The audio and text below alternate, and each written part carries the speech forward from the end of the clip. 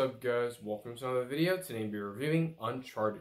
This one came out today and was directed by Ruben Fleischer and stars Mark Wahlberg and Tom Holland. Now, before we start, hit that like button, subscribe, and post notifications so you can notify for a video, and let's just start. So, Uncharted, I am very, very new. Of course, everyone knows what Uncharted is. It's a classic video game. I haven't played any of them. Don't know any of the characters. The only people that I know are Nathan Drake and Sully.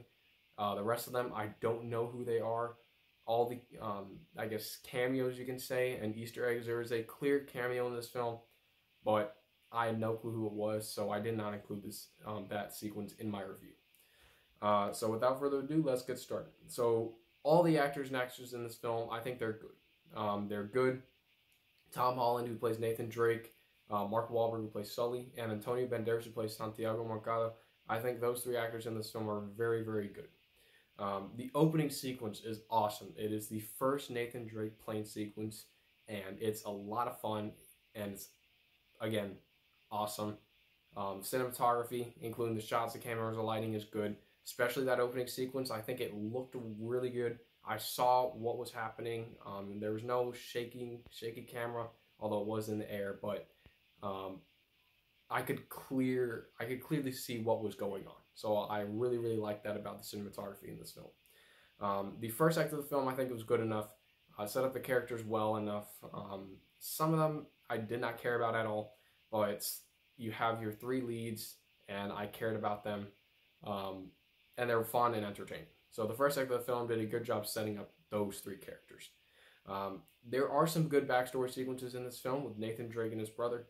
I think it works for Nathan Drake's character because you get a little more of that character, and you see his relationship with his brother, why he's doing what he's doing.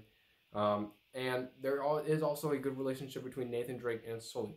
Now, Sully, who's of course played by Mark Wahlberg, does some things in this film that make sense, and obviously something that would happen between these two characters. But I think there was a good relationship between those two lead characters. Santiago Mercado, who's of course played by Antonio Banderas, is an entertaining villain.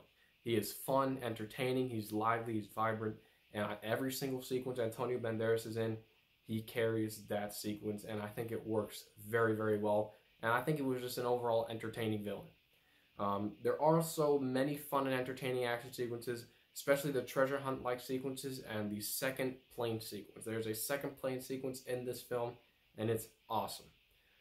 The characters constantly double-cross each other, which makes sense for a film like this.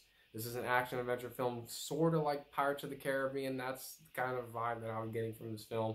Pirates of the Caribbean, Indiana Jones, all of that in this film. And I think those double-cross sequences make sense for the film. The second act of the film, I think, is entertaining. It is entertaining second act of the film. Not the best written film. The second act of the film could have been put together a little better, but overall, I think it was entertaining. The flying ship sequence, which of course reminded me of none other than the Pirates of the Caribbean, which is in the third act of the film. It is awesome. It's in the trailer. It's a lot of fun. The third act of the film, once again, fun, entertaining, and including that final battle. The final battle, like I said, with the ships, is awesome.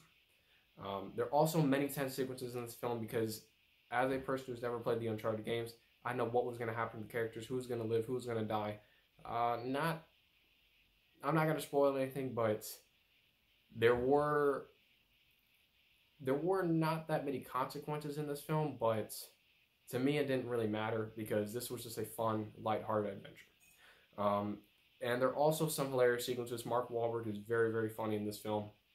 Tom Holland is great as Nathan Drake, and he does deliver on the comedy.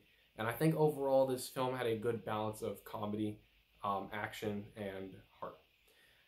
The score by Raymond Djawadi is very, very well done. It's thrilling, and I was on the edge of my seat during some sequences within this film. The ending sequence. The ending sequence, which I thought was good, is Nathan Drake's brother in his cell. Maybe there's going to be a possible sequel.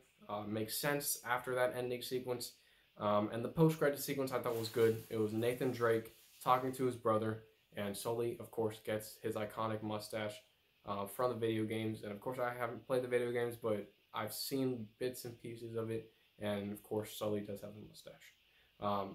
And it does end on a cliffhanger, so they're most likely going to make a sequel. That's all the good I have. Now let's move on to the bad.